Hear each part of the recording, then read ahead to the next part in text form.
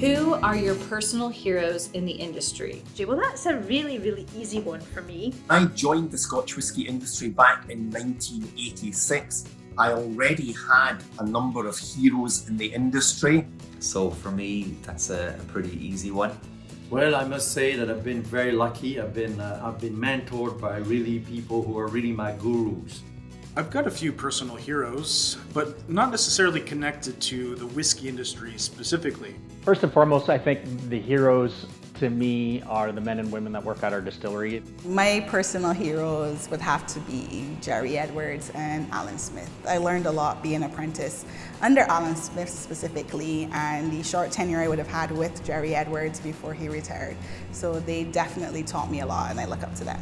Person in the industry that I most admire is Fritz Maytag. He was truly motivated and driven by things that inspired him, and he also had the conviction and the courage to see them through, and wasn't intimidated by tackling things that weren't popular. He wasn't really looking for products that filled a niche. He very much honored traditional production techniques, but he was always willing to make changes if it would result in a better product. This shouldn't come as much of a surprise to anyone who knows me, knows Woodford Reserve, and knows our master distiller, Chris Morris. He is an absolute legend and genius in the bourbon industry. You can't find, or I have not found, someone that I hold in higher regard than him and his genius to the spirits industry and what he has done to influence and impact this industry,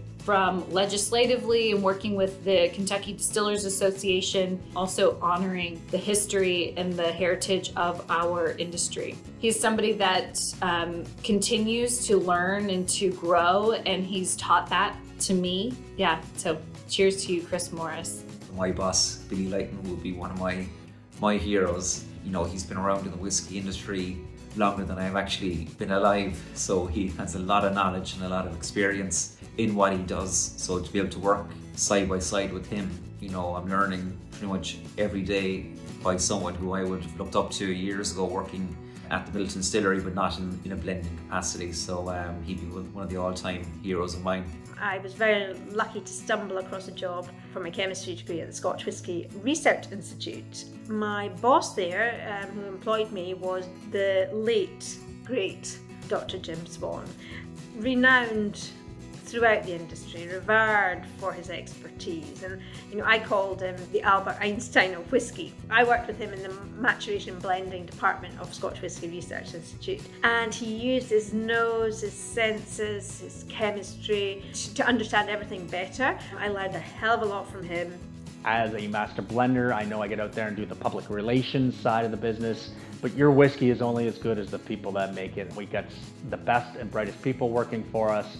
Externally, I think one of the people that have helped me quite a bit, especially when I started out as a young blender, is Andy Hislop, a master blender for Chivas Brothers. I found his as inspirational on how he manages his whiskey, the styles that he makes, and the public relations side that he does. He's been very helpful, and I always will look up to Sandy. The ones that spring to mind are the legendary Richard Patterson of White and Mackay and David Stewart of William Grant's. And not only did I get the opportunity to meet two of my heroes, I've also been fortunate enough to be able to work with these gentlemen. The other person I need to mention here is Dr. Jim Beveridge, the master blender for Johnnie Walker, because Jim was actually one of my mentors when I first joined the industry. So I've got a lot to thank him for too.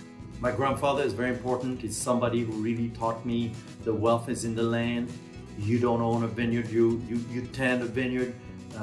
To extract the essence of things by great distillation. My grandfather is definitely somebody who is, part of who I am right now.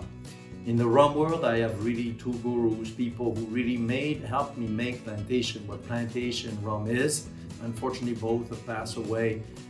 Laurie Barnard was someone who opened the doors of the Caribbeans for me.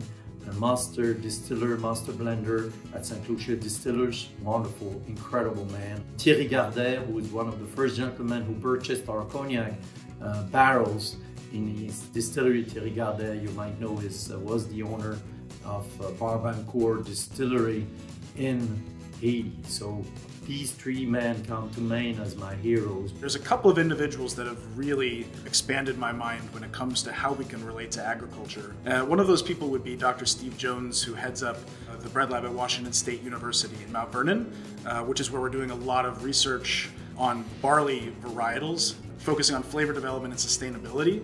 Working with them is an amazing thing, be able to see the future of agriculture here in Washington State. I would also say that I've been super influenced by Dan Barber, who's a chef out of New York, who has a restaurant called Blue Hill, 2 restaurants in fact. And the way that he approaches food and its connection to agriculture is something that's been very inspiring to me and to everybody here at Westland.